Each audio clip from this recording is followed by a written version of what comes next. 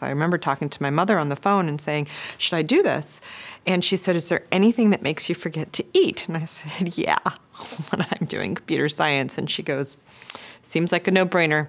You should be a computer scientist. So I changed my major. I had not heard of computer science before high school. Once I was accepted into Maryland, I was solidified, and I was like, this is what I want to do. This is really interesting to me.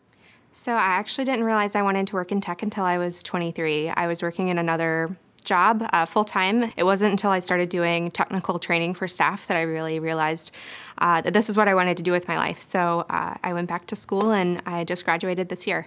I think I first knew I wanted to work in tech really when I was in high school. When I fell in love with computers and coding, I just thought, this is it. This is what I want to do. I love video games. That's actually the funny reason why I get into this field.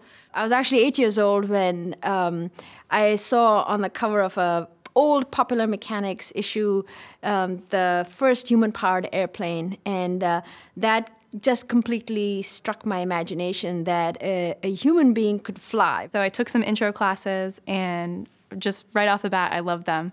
And I was just so inspired by what I was doing in class. My dad is a computer scientist, and for the longest time, I never really understood what he did.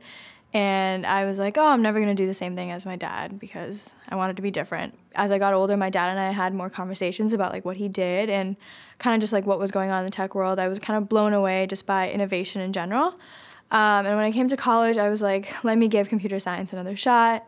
And I realized that all along that this is exactly what I wanted to do, and how I wanted to change the world was through computer science. So did a maths course at night school, and then I wanted to go on and do a degree either in computer science or in maths, and I just thought then that technology is the future, and I want to be part of creating that future. I initially wanted to be a doctor, but I took my first computer science class in high school, and it was just a simple Java program, and I was just fascinated and curious, and I knew that I wanted to build things and make things because that's what I love about computer science. It's about building things from scratch, and that's how we have this amazing world around us. It's all from scratch.